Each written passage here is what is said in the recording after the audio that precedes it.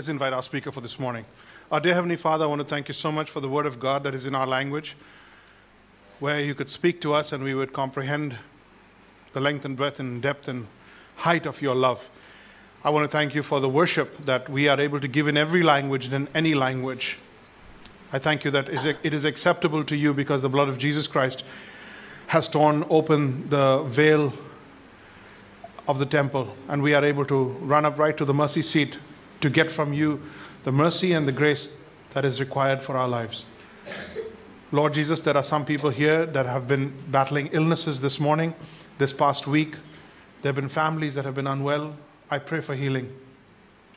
Here in your presence, where Satan has no dominion, and all bonds are broken. All bondages is broken. Lord, in your presence, I ask and I request for healing. Jehovah Rapha, speak the word and healing will be administered to every home, to every individual. Mental illnesses, emotional hurt and pain, brokenheartedness, physical duress, even families that have received word that there's cancer in the home or in the family member. Lord, that kind of comfort only you can give.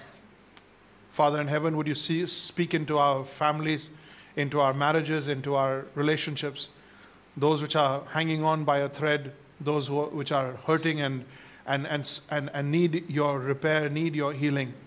A soft voice from you, a word from into one of the hearts to soften a heart.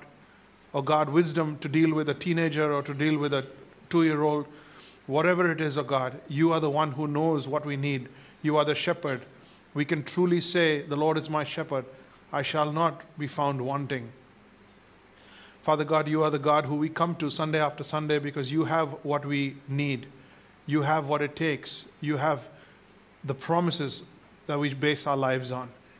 Lord, there are people listening to me, watching me online right now. There are people who have taken the trouble to be here this morning. Make it worth their while by sending them home with something so concrete, solid, practical, and relevant that they would be able to live this week stronger and enjoy you more. Because that's the end of our life. That is the goal of our life, to enjoy you. To get from you everything that you have to offer to us. To be satisfied in you. We love you, Jesus.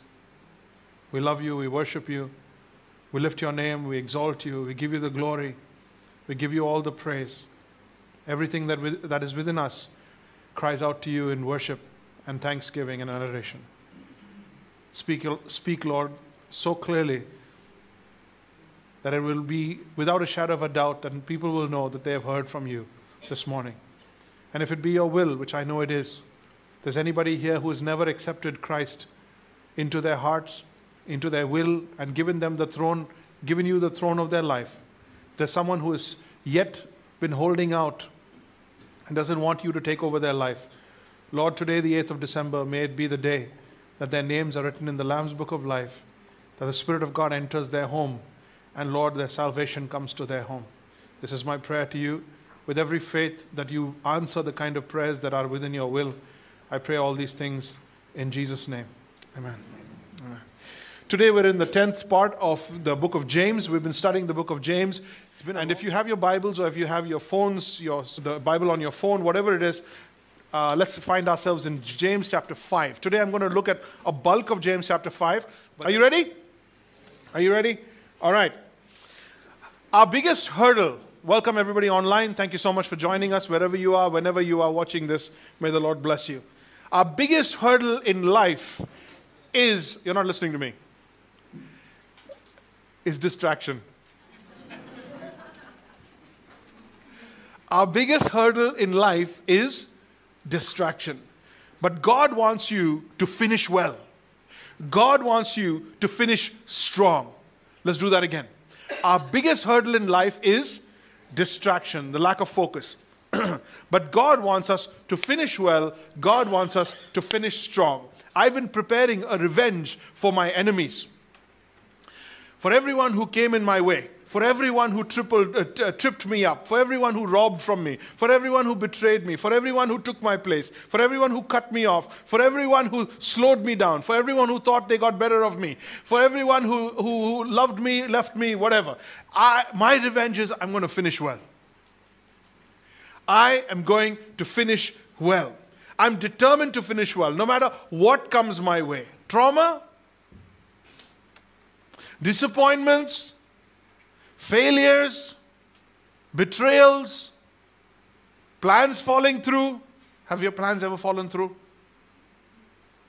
People failing me. Have people ever failed you? Sickness. Nothing will hinder me. Nothing will distract me.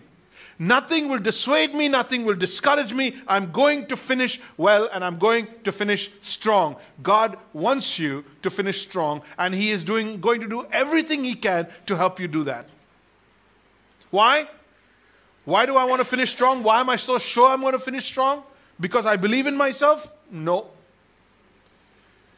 It's because Jesus has given me power to live on and a promise to look forward to. Jesus has given me power to live on, to power through, to get up and to move through all of that. To get up again, to power through whatever comes in my way, to have endurance, to not get tired, to be able to keep at it. And He's given me the promise that when I get to the other end, He's going to be there. He's going to be there. He's going to be at the other end. And He's promised me that I'm going to get to the other side. Do you remember the Lake of Galilee? In the Sea of Galilee, Jesus said, get into the boat. They got into the boat. There were winds. There were storms. There was all sorts of opposition. But we said we're going to the other side, which means we're going to go to the other side. When Jesus said we're going to go to the other side, we're going to go to the other side. If Jesus said we're going to go to the other side, we're going to go to the other side. He's on my team. He's committed to me. And He's going to see me through. He's going to see you through. Trusting is worth it because He's going to see you through. Endurance is worth it. Forgiving is worth it. You're like, no, I can't give my life away. I'm going to lose my identity to people. I'm going to lose my stuff to people. I'm going to lose a bit of myself if I just forgive and let people off the hook. No, it is worth it. It is worth running free. You get the picture? It is worth running free. No shackles. No burdens, nothing holding you, no baggage, no bondage, no shackles. It is worth forgiving. It is worth loving still. Still I will love you. Even though I will love you. Instead I will love you. In spite I will love you. He has promised to make it count in the end. Jesus is so committed to you and so wanting for you to finish well that He wants you to move from 2019 into 2020. He wants you to move from 2019 into 2020, not with lessons learned, but with promises believed. Not with lessons learned, but with promises believed. The lessons you learn is, I can't do it. People are like that. Life is like that. This will happen. That will happen. I can't trust anybody. I can't depend on anybody. Those are the lessons you learn from the experiences. He says, put that away. Live on a promise. We live on the promises of politicians. We'll elect the same fellows all over again because we believe in the promises. Because promises gives us hope. There is a hope of some change. There's a hope of greater development or advancement. We live on hope. We are driven by hope, not from lessons learned. You don't live stronger because you're wiser. You live stronger because you're more faithful, because you're trusting more. So when you think about the future, when you think about change, when you think about 2020, you're saying, Lord, you're in 2020. You're at the end of 2020. You are there for me and you are with me, not against me. Here are 3 ways to finish strong. James gives you 3 ways to finish strong. I'm going to go so fast that you'll miss it if you blink. All right? And I've not given you notes so that you take your own notes today. Number 1, keeping my eyes on Jesus' return, keeping my eyes on Jesus' return will help me to be patient. Will help me to be patient. Why don't you go ahead and write all 3 points down so that we are not wasting time. You can just listen to my heart and we can close this deal. All right? Number 1 is keeping my eyes on Jesus' return will help me to be patient. This is like 3rd standard. This is good. It's like dictation. The second assurance or promise, 3 ways to finish strong. The second one is keeping my eyes on Jesus' return will build a faith that lasts. Will build a faith that lasts. And number 3, what is the third thing that will come your way if you keep your eyes on Jesus? Focus. Keeping my eyes on Jesus' return will enable me to keep my word. It will enable me to keep my word. Let's go back to the first one. You're very smart. This is good. You've taken down everything. Now you won't be distracted. Now you can listen with your heart. Go back to verse 7 of chapter 5. Okay, verse 7 of chapter 5. Be patient, therefore, brothers, until the coming of the Lord. Until the coming of the Lord. Until the coming of the Lord. That's 2 times James says, until Jesus comes, until he comes back. So we have an end in mind. Look at me, listen to me. We have an end in mind. We are not running to finish our race. We are running to start a life. We are not running to finish a race. We're running to start a life. When Jesus comes, that's when our life's going to begin. Everybody else is waiting for success. We are waiting for the Lord's return. We are different to everybody else. They are wanting and waiting for something to succeed when they get that house, when they get married, when they get that degree, or when they get that situation or that promotion. Success is always something that we're working towards. And once it comes, it goes. Once it comes, it goes. But we keep our eye on the finish line, which is the person who is saying, come my way. Don't give up. Come on, you can do it. Come on, you can do it. Oh, don't worry about that. Forgive them. Keep moving. Keep moving. Don't give up. Don't stress out. You can do it. Few more minutes. Few more. You can do it. And he's at the finish line beckoning you to come. And as you keep your eyes focused, peeled on Jesus, you're like, I'm coming, Lord. I'm going to finish. I'm going to finish strong. And everything that comes your way is just a hurdle, just a chapter, just something that happens in your life. It is not your life. It's totally different in the way we see life. Keeping my eyes on Jesus' return will help me be patient with the people, the things, the delays, and the distractions in my life. Verse 7, be patient. Brothers, he's talking to his own believers, until the coming of the Lord. Why? Think about a farmer, for instance, as an example. See how the farmer waits for the precious fruit of the earth, being patient about it until it receives the early and late rains. Be like that. Be patient. Because how is a farmer patient? A farmer knows once he sowed the seed, once he's watered the ground, he has to sit back, and most of his life is out of his control. He understands that. He's not trying to make it grow. He's not talking to the plant. He's not working through it. He's not taking credit for everything that happens. He knows that most things that happen in life are not under his control. He sows the seed, he waters his plants, he sits back, and when the crop comes, he takes credit for it. He enjoys the crop of it. And that patience is what God is asking us to have. Why? Because God is at work in your life. God is at work in your life. Things don't just happen. When things happen, He will make it work for you. He is committed to you. He loves you. He wants to know what He can do. He wants you to know what He can do if you sit back and trust Him on the things that He only can do. He wants you to know that if you do what you have done, He will take it from you. He will pick it up. He will finish the task. He wants to see you at the other end. So He has promised to make it count. That big disappointment that you've been thinking about nonstop, He's promised to make it count in your favor. Those losses that you have incurred, He's promised to make it count in your favor. Why? Why does God want to do that? What is the point of it? Pastor Jeremy, are you just inspiring us with some positive words here? Are you just making us feel like everything will be okay in a blind sense? No, because God is committed to you finishing. If you get distracted like a 2-year-old that trips and falls and stands there, life is over, everything's over. It's just like a 2-year-old. Some 16-year-olds also do it. But they're just lying there. And until somebody comes and picks them up and gives them a candy, they don't want to move on. Are you like that? You're not like that. God wants you to be mature, to be up and about, to jump back on your feet and say, that was not my life. That's just a thing that happened with me. And it's okay that it happened with me. Somebody ditched you, it's okay. Move on. Somebody betrayed you, it's okay. Move on. There's an eternity to live for. Somebody robbed from you, it's okay. Somebody will rob from them. There's nothing that goes away that doesn't come your way. And that is nothing that comes your way that's not going to go away. You will take nothing with you, not even the body you have so loved your whole life. Not even your body. And the only thing that you will take with you, which is your spirit, you and I give very little credence to. We give very little nourishment to. We give very little love to.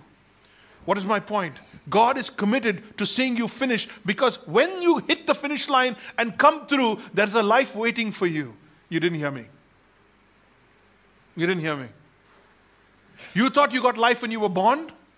You thought this is your life. But when you finish your life, Jesus said, I have come that you might have life in abundance. He wasn't talking about life on earth. He was talking about an eternity that as soon as you finish the race and you walk into heaven, you are ushered into that life. He said, come, my son, enter into my rest. Enter into my rest. He has given you eternal life. That's a life that goes beyond death. That goes beyond death. All of us see death as something so terrible. So terrible. We see death as the end. We mourn over death. Death is nothing to God. He has allowed so many people to die. You say, how can He allow people to die? Because He knows something you don't. He knows something I don't. Because when babies die, or young people die, or old people die, they step off the merry-go-round. They step out of time and into eternity. There is something greater and bigger that God holds greater value to than this life. So obviously He doesn't value this life as much as He values that life. So He's saying to you, while you're in this life, play the merry-go-round, do your thing, be faithful, don't give up, come my way, come my way. Can you see the light? Come my way. Stay focused. See the light? Come my way. Get up, get up. Don't lie down. Don't do this. Don't rest. Don't give up. Come my way. And as you come stronger and you move through the doors of eternity into time immemorial, you will see life. God promises you that. And that's why He wants you to get up and move. That's why He's going to give you the strength to move on. That's why He does what He does. Keeping my eyes on Jesus is what 2020 is all about. Keeping my eyes on Jesus is what life is all about. And it enables you to be patient with the people who are tough to be patient with. You know? The EGR people. Extra grace required. The second assurance, he says, keeping my eyes on Jesus' return will build a faith that lasts. Will build a faith that lasts. Because when you get in a car and you decide to drive to Nagpur, you're okay. Because there are petrol pumps along the way. You could stop. But when you get on a plane and you want to fly across the Atlantic, right, you want to make sure there's enough fuel to get you there. There are no stops. There are no stops. Excuse me, ladies and gentlemen, we are going to... No, that's not going to work.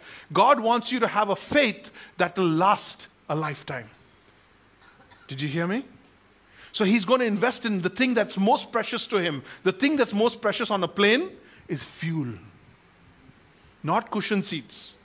I know you thought cushion seats, but it's not cushion seats. It's fuel. You would rather have fuel than a cushion seat.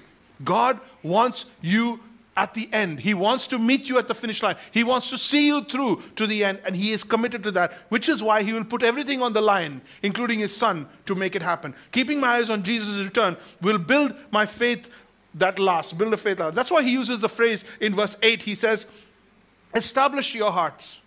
In verse 7, He says, be patient. Be patient. Be patient. The second thing He says is, establish your hearts. What does that mean? Go back this week, write it down on a piece of paper, put it on your pinboard, and say, Lord, until I understand what this phrase means, I'm not going to rest. Establish your heart. What does it mean? There's obviously something in there that will get me through the most painful seasons of my life. It'll get me through the most hardest issues of my life. Loneliest moments of my life. Something there that God thinks will get me through to the finish line. I better give my faith some credence. He has promised to make it count, and He's committed to your faith because your faith is more precious to Him than your gold. Number 3, He says, keeping my eyes on Jesus' return will enable me to keep my word. Allow me to read the whole passage, then we'll get to the end, all right?